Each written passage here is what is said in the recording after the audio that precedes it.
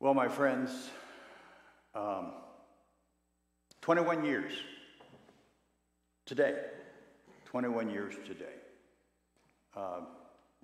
just a little after our time right now. And do you remember where you were? Yeah, where were you? Pardon me?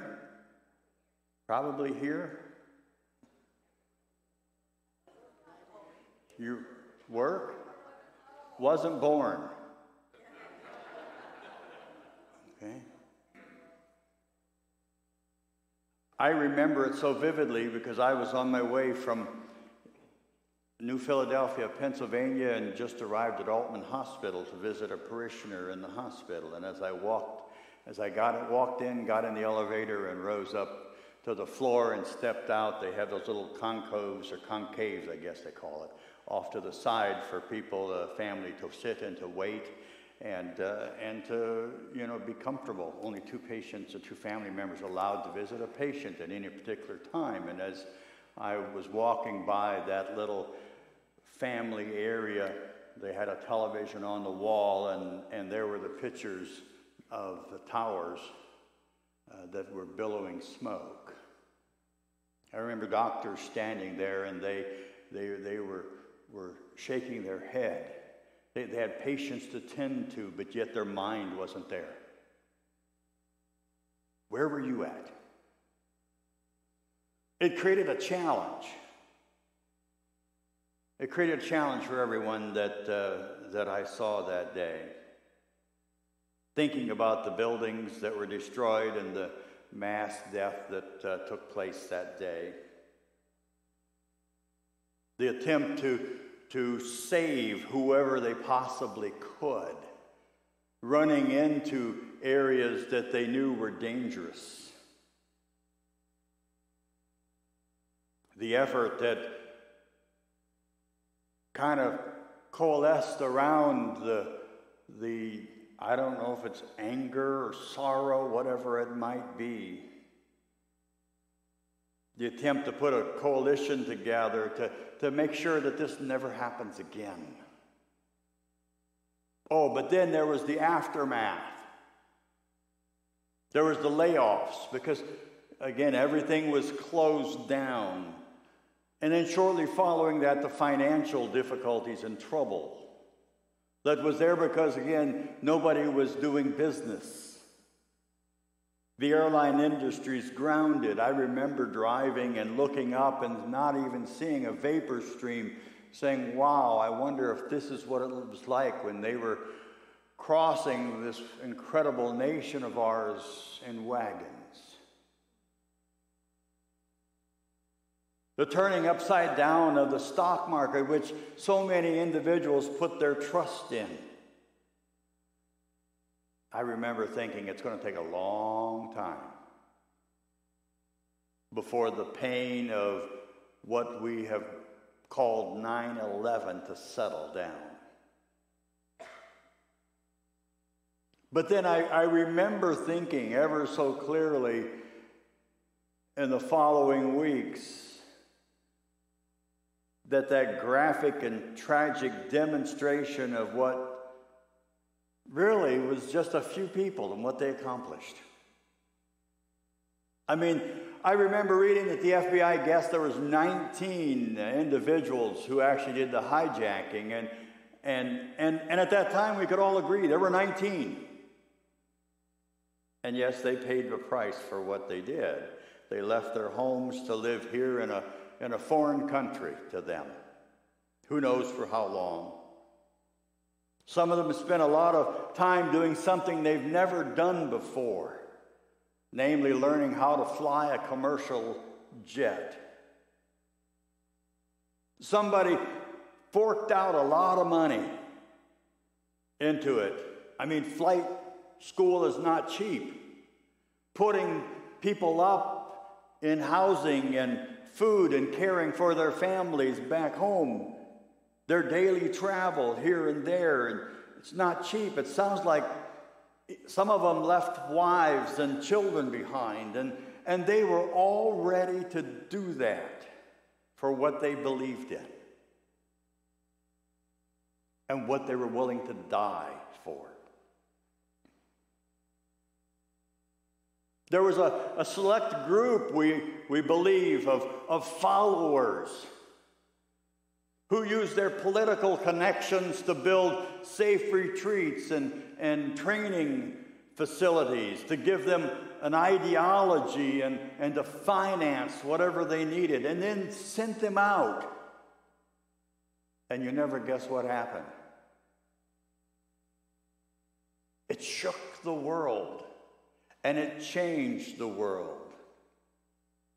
And so on this, the anniversary of 9/11, I started to think. I started to dream. I started to ponder. What if the church could raise up just a few men and women who were also dedicated to shaking up the world?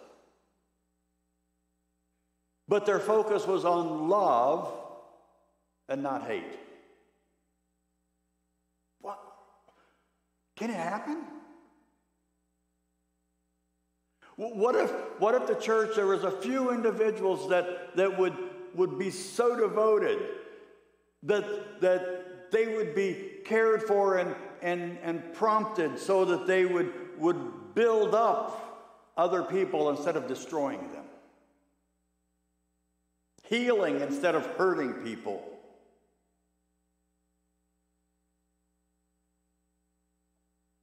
You see, from those who brought that destruction on 9/11, they were patient in their time frame.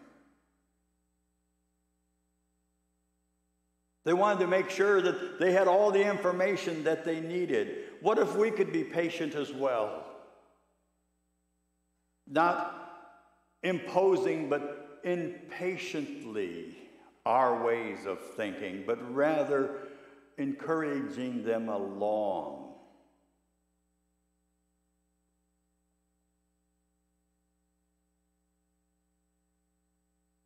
Does a church that has grown so comfortable, sometimes indifferent to the needs of the world, many times confused about what is even here in our own city, have a chance of shaking our world up? I mean, just stop and think for a minute. And I'm talking about in our community alone. There is hunger. I don't know whether we realize it or not, but there is hunger. And if we don't want to believe it's here, just drive around. Come and sit in the foyer for a day. Answer our phones. If we don't believe that people are crying out because they feel injustice and oppression is taking place in their lives, they can't get in to get the medical care that they need, just come and sit in the ER.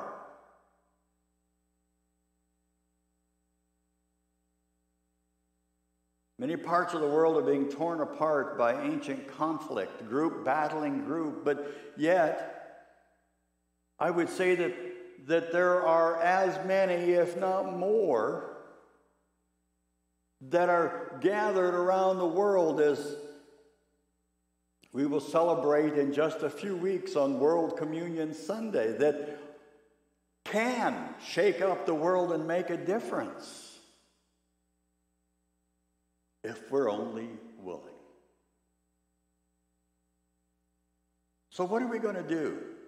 I mean, my question is still there in my mind. Can a few Christians dare to dream of making a difference in today's world?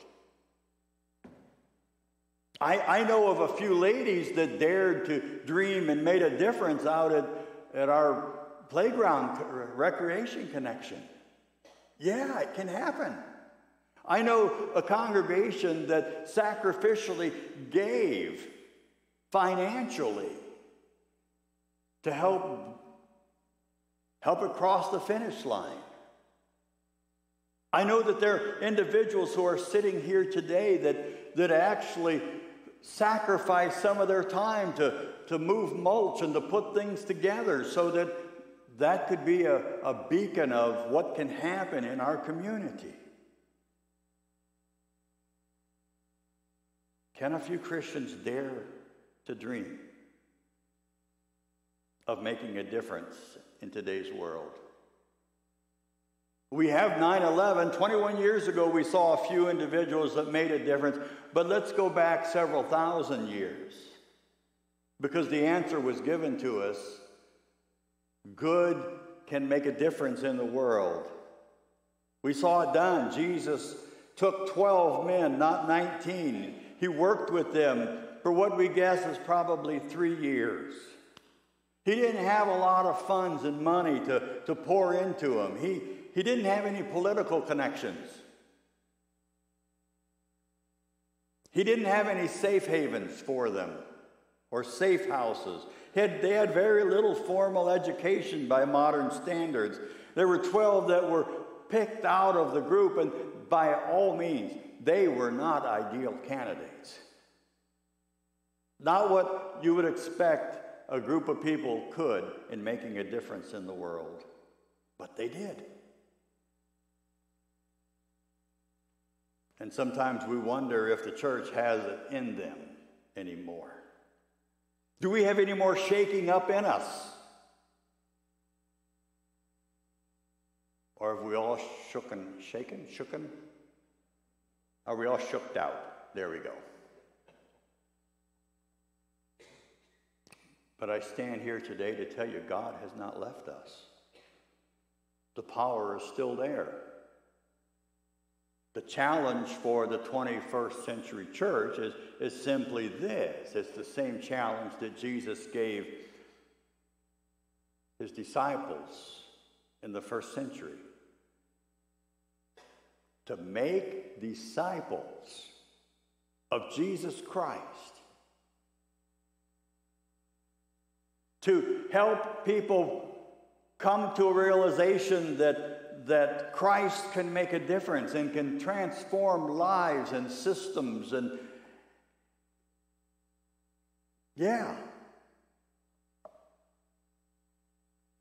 that's the first goal we set. Our goal here at Sunbury United Methodist Church is to make and mature disciples of Jesus Christ for the transformation of the world.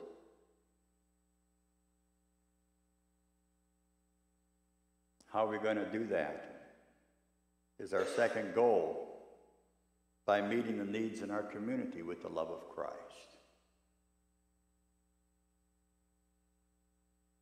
How are we doing?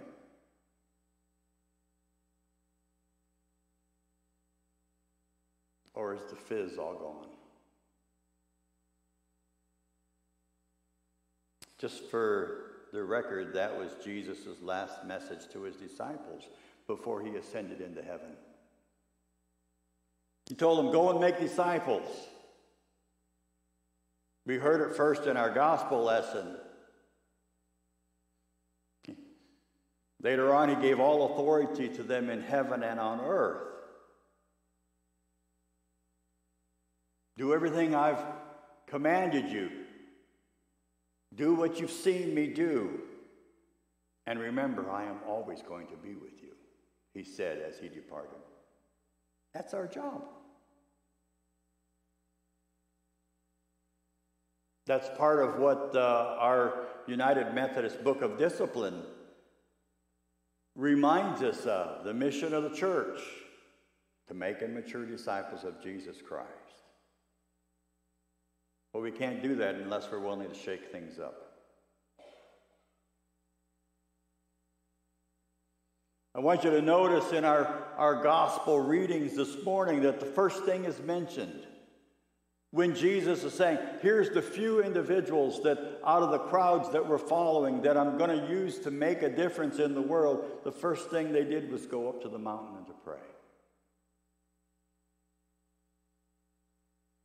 He spent the night in prayer to God. And when day came, he called his disciples and chose 12 of them, named them apostles.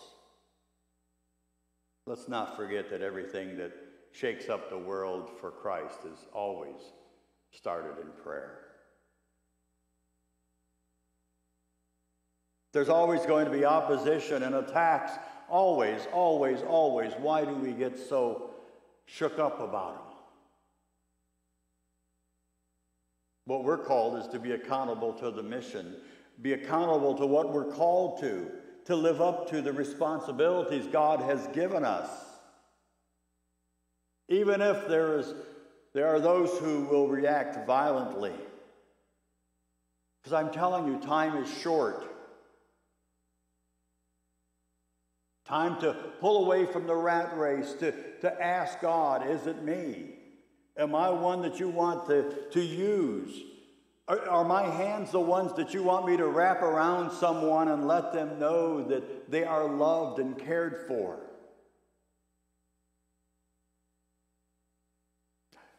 Are my hands, God, the one that you want me to use to feed the hungry, to care for the sick?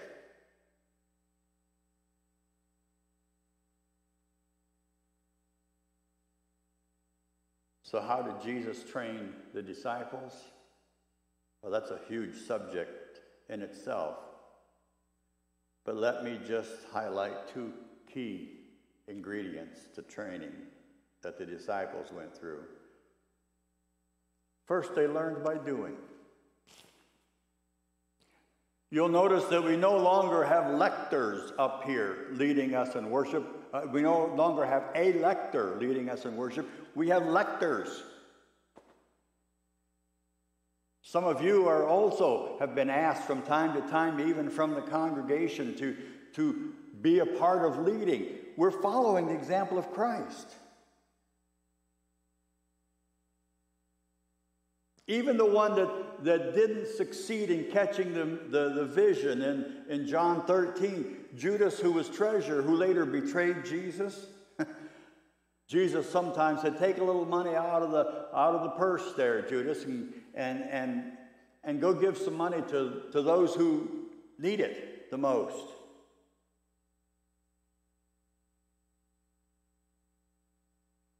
Several weeks down the road, we're going to hear about the time when Jesus said, hey, disciples, we've got these 5,000 people here, and guess what? They're hungry. Jesus says, well, feed them. He doesn't say, sit down, come up with a plan, form a committee, feed them.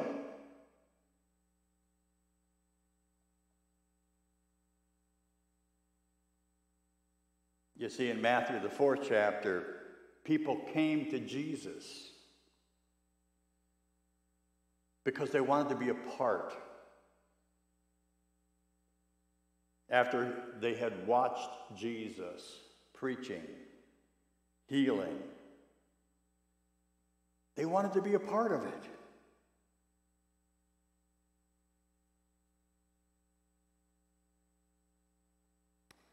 That's because Jesus showed them and allowed them to do. But you see, it goes beyond that. The lesson's not complete if we only observe. That's why I spent 3 years working most of my time in seminary to learn and read and interpret and understand both ancient Greek and Hebrew. To soak up everything that I could from my professors on how to open up God's Word and look at the original meanings of the words that are there. We were told that it would be the most valuable lesson that we could ever take into ministry, and were my professors correct? How true it is. The foundation is there, is not only observing, but then it's digging in, jumping in, and allowing God's Word to work in your life. You see, the cost of discipleship, I'd like to say it this way, the cost of signing up at Jesus University is steep.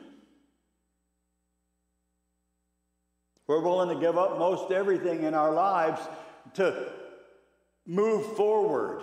Some of us may have given up family time so that we could move ahead in our jobs, so that we could make the funding and the money that we need, so that we think we need, so that we could provide without any want or need.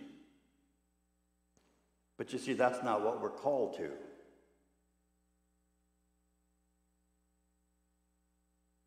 What we're called to is to leave everything to follow the ways of Christ.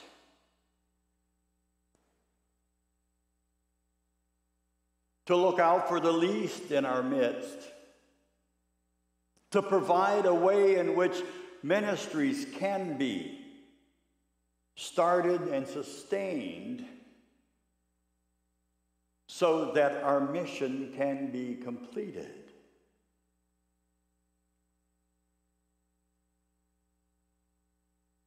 What did they see? They saw people who had been long alienated from God brought back home. They saw lepers that were healed, not only of their disease, but healed inside. Their hearts had been changed, and they began to experience that love of God. They saw evil that had long been hidden underneath all the worries of the day come out and show its true nature so that it could be addressed. Oh yes, there was a need in the world. And Jesus was looking for a few individuals. The invitation, by the way, still stands. The need is still there.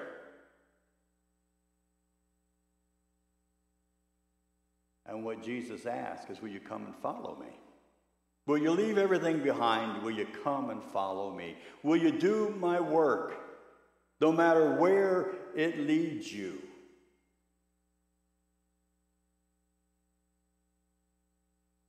No matter what it costs. We'll be talking in the next several weeks about a rich young ruler who said, I want to shake up the world, but I want to do it my way, in the comfort of my luxurious tent, with my Ferrari of a camel. So if you want to talk about these things, give me a call. I'd love to sit down with you. Because really what God needs, and really what this church needs, are a few individuals that's really going to say, not the easy words, I'm all in, but really going to say, okay. I mean, that's what the founders of our nation did. They vowed and pledged not only all of their wealth, everything they had accumulated, they pledged to give up their status. They pledged to give up their very lives for this cause because they thought it would shake up the world. Shouldn't it be at least that's the same for us if we're going to change the world for Christ? So there's a need, my friends, and the need includes you. I'm going to invite Gary. He's to come up and just share a couple of minutes. And Gary is a member on, what committee are you on, Gary? So you want to say that a little louder? Finance Committee. There you go. He's on our Finance Committee. Morning. I wanted to share with you, Pastor asked, and I volunteered, our church's financial situation. And to kind of explain, the Finance Committee, if you don't know, is the committee that looks after the church's, our church family's financial well-being, in support of course, our missions, mainly making and maturing disciples to Christ to transform the world. there's a group of us. Some of us I see sitting out in the audience, if you will. Keith Kirkpatrick is their chair. I'm a member. Bill Finch, pastor, an ex officio member. By reason of his office, he's kind of a standing member. We have Andy Higley, who's our finance committee, our administrative council chair. We have Pam Clapham, who's SPRC chair. Bob Rogers, who is part of trustees. And did I forget anybody else? So Glenn and Carla Needham are lay leaders, and I think that's about it. The group of us meet regularly to look after the financial affairs of the church. We review financial statements. We set a budget and are responsible for fundraising, all in conjunction with the Church Family Administrative Council. And we meet at least quarterly, and our charge is to look at the financial information, measure it to budget, and see see how things are going, trends, that kind of thing. And as part of that, we discuss and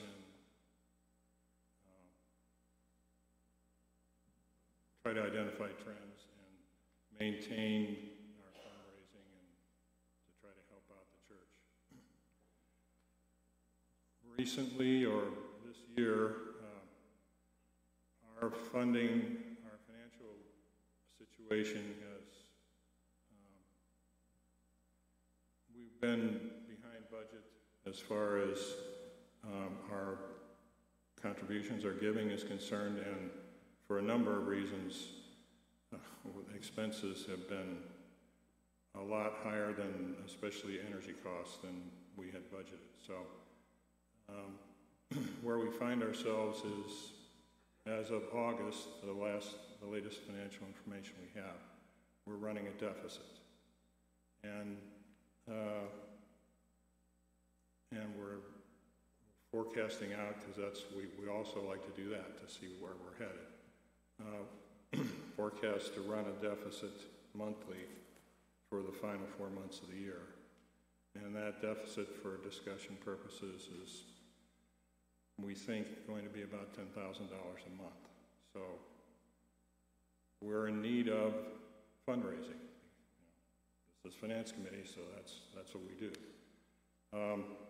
We've already had as all of you probably know, we had the Labor Day event, which was a success. It was a good first step and raised a little bit of money, but we're going to need some help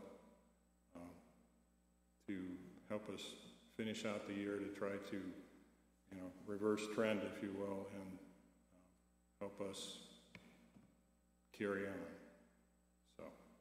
So let me just give some help bring this into perspective. This part of the message is for those who are regular attenders and members. If you're visiting here, just kind of go to a happy place right now. But we've seen our electric bill alone over the last several months, which is normally about $1,800 a month. 1 month it jumped up to $4,900 a month. Yeah, and we thought, okay, if that's, we'll figure out. We'll cut expenses. We'll work on whatever. But the following month it came in at $6,900 for the month. Now, I don't think that's going to last. I think it's going to even back down. We've had some activities in the church that have probably used a little more electricity, but as you all know, utilities are going up. And we're no different. We're not exempt from utility bills. I wish God would have made that part of the church plan, but that's not the way it was. So we've also been looking at ways in which we can, Finance Committee is to find ways in which to fund what the church, the money that the church needs to go forward. And that's why Gary's here talking on behalf of the Finance Committee. And they've done that. They're looking at ways in which they can generate income, fundraising, and so on and so forth. We've looked at it cutting expenses, and we've done that. SPRC has talked about reducing staff, and some of that has already happened. Naturally, Vicki Rich was not let go. She was hired by her own church Vicki Troutman was appointed. She was not let go. But again, God seems to be working and lightening up some of our staffing expenses, but that still leaves a shortfall for us. So when I talk about a few individuals that get stirred for God, could God be stirring you? I know God can stir all of us and will stir all of us. If it's a matter of just putting a little extra in, a matter of writing a check, or whatever the case might be. I am in this. Catherine and I are in this with you. We've told you repeatedly, we love you. We don't want to be anywhere else. And again, I don't normally talk about our personal finances, but Catherine and I have increased our pledge by 50%, which means we're giving 15% right now to the church. Because we care and because we believe in what God is doing and has been doing. And so I ask you to seriously talk to God and ask God, what can I do? I know it's a tough time. Inflation is up and gas is up and food is up. But I have to believe that God can stir and God can provide. And that's what our prayer is this morning. Gary, do you have any last things you want to say? Maybe just to clarify that the things Pastor's talking about that we've suggested and changes to make, and those things will take time. Mm-hmm. And for right now, there's an immediate need. So just pray for, I'd ask that you pray for all of us.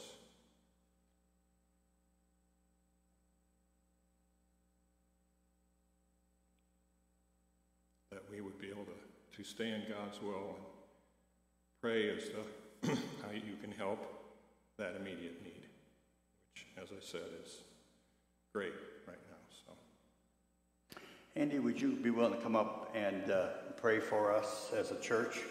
Andy is our chair of administrative council, and pray that God will stir in our midst and will provide and bless the efforts that we're involved in here. Heavenly Father, you do not abandon us, but you left us with your Spirit to guide us in all things. And right now, we need your guidance. We need your support and moving and stirring our hearts. I thank you for all the blessings that you've filled us with here at SUMC. And we look forward to new ways, new blessings in order to reach our community. So Holy Spirit, be with us this morning and as we go about our week. Amen. So my friends, there's only one way to finish this message. We don't have to stand helpless. And our call remains true. Number one, that Jesus would call us to shake up our community and that we would follow the leading of God in our lives so that we might be true disciples of Jesus Christ. Amen.